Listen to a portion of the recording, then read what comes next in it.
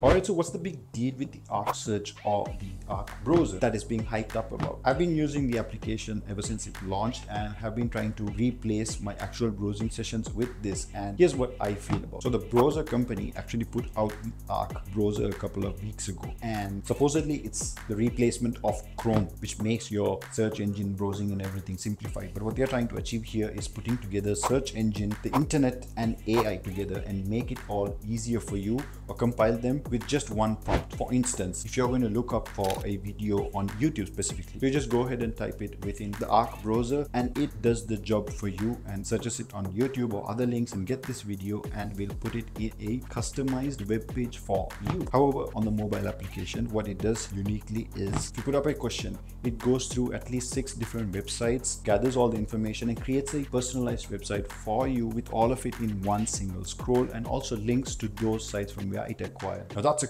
complete game changer, because see, I'm not a very browsing type of a person, but I definitely always go up to Google or try and search stuff every now and then for even small or tiny things. But the hassle to go through each link and trying to find appropriate content is solved with this browser. And also the best part is, if you're going into any links, there's no ads, like literally no ads. Anything that you see in between sites where they just pop up hugely, you'll not see them with this, and it's completely free. So I really would encourage you to try this Arc browser. It makes things a lot easier, and it's just so convincing. It's the animations, the haptic feedback that you get when you search on your phone, and its unique capability to actually put content in a folder in your browser on the PC or Mac is cool. Anyways, that's it from me. See you in the